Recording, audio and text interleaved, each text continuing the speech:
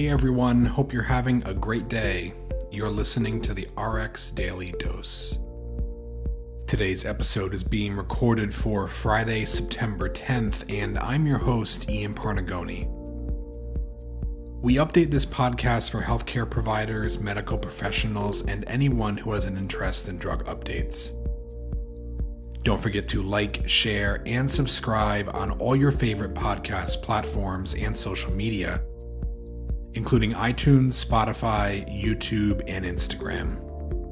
All links can be found in the show notes below. So in today's episode, we have updates which include approval of Skytrofa, a new human growth hormone, and approval of Invega Hafira, a twice-yearly treatment for schizophrenia.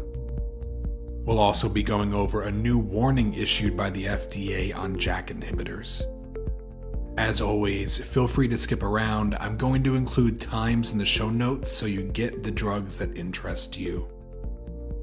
First up this week, the FDA approved lonapeg-somatropin, which goes by brand name Skytrofa, an injection to treat pediatric patients age 1 year and older who weigh at least 11.5 kilograms and have short stature due to inadequate secretion of endogenous growth hormone.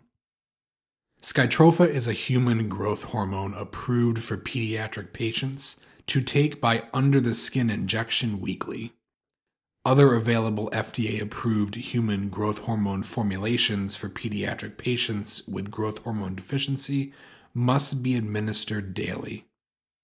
Growth hormone deficiency is a disorder categorized by inadequate growth hormone production from the anterior pituitary gland, which is a small gland located at the base of the brain that produces several hormones. Children with this disorder can receive growth hormone to stimulate growth. The approval was based on a 52-week trial that enrolled 161 prepubescent research participants. Average age was 8.5 years, with growth hormone deficiency who had received no previous growth hormone treatment. Participants were randomly assigned to receive either weekly injection of Skytrofa or daily injection of somatropin, which is an FDA-approved growth hormone. Efficacy was determined by the increase in growth rate after 52 weeks of treatment. Weekly Skytrofa treatment for 52 weeks resulted in a growth rate increase of 11.2 centimeters per year and was not inferior to daily somatropin treatment. The most common side effects of Skytrofa include viral infection, fever, cough, nausea and vomiting, abdominal pain, joint pain, arthritis, and diarrhea. Patients with acute critical illness, allergies to somatropin or any Skytrofa excipients, active malignancy, certain types of diabetic retinopathy, and Prader-Willi syndrome with other risk factors should not take Skytrofa. Children with closed epiphyses, that's the end part of a long bone, should also not take the drug. Patients taking Skytrofa are also at increased risk of neoplasms, intracranial hypertension, fluid retention, hypoadrenalism, hypothyroidism, slipped capital femoral epiphysis, progression of pre-existing scoliosis, and pancreatitis. Skytrofa may interact with glucocorticoid treatment, oral estrogen, insulin, and other anti-hyperglycemic agents. The FDA granted the approval of Skytrofa to Ascendis Pharma. Also this week, the FDA approved a new paliperidone palmitate, which goes by brand name Invega Hafira, the first and only twice-yearly atypical antipsychotic injectable for the treatment of schizophrenia in adults. Before transitioning to Invega Hafira, patients should be adequately treated with Invega Sustenna, a 1-month paliperidone for at least 4 months, or Invega Trinza, a 3-month paliperidone for at least 1 3-month injection cycle. Invega Hafira is administered by a healthcare provider every 6 months and dissolves slowly into the bloodstream after injection, resulting in continuous treatment and symptom control over 6 months. Schizophrenia is a complex and chronic brain disorder in which the symptoms and potential for relapse can impact many aspects of a person's daily life.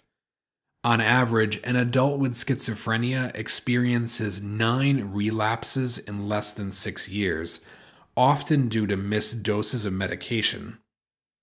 Adults living with schizophrenia and their loved ones face ongoing functional, emotional, and financial burdens because of the disease.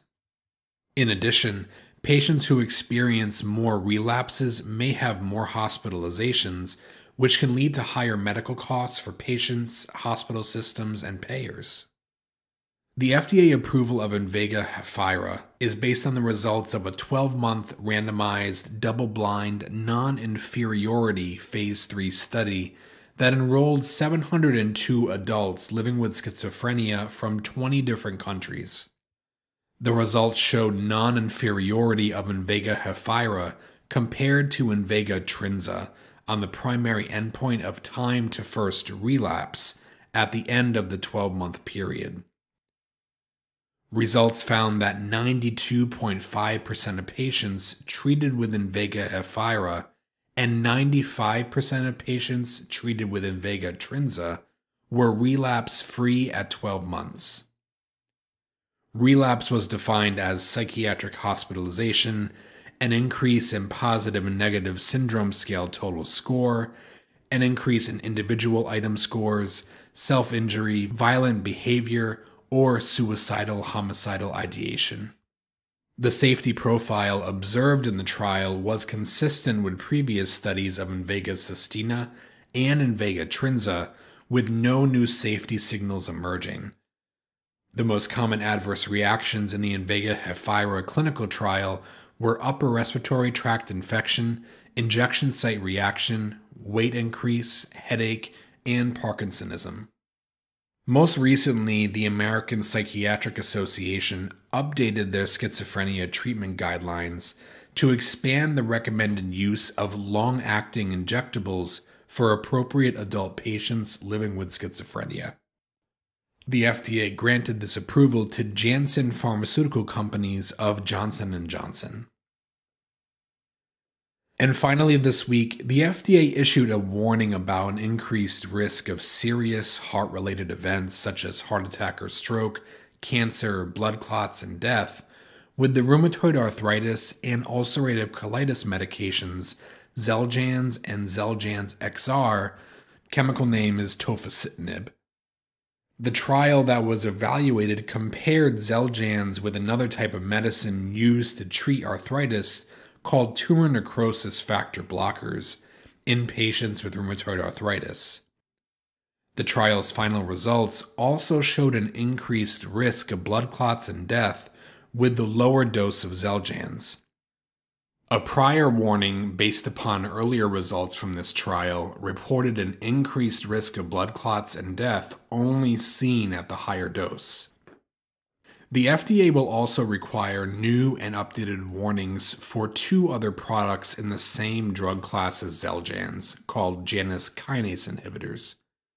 Baricitinib, which goes by brand name Olumiant, and upadacitinib, which goes by brand name Rinvoq.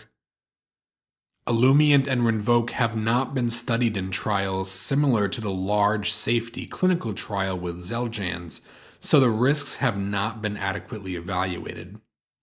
However, since they share mechanisms of action with Xeljanz, FDA considers that these medicines may have similar risks as seen in the Xeljanz safety trial.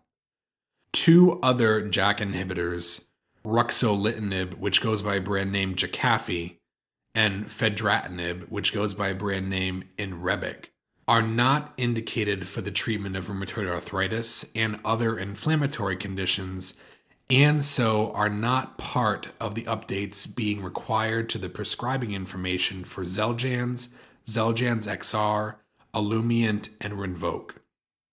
Jakafi and Invega are used to treat blood disorders and require different updates to their prescribing information.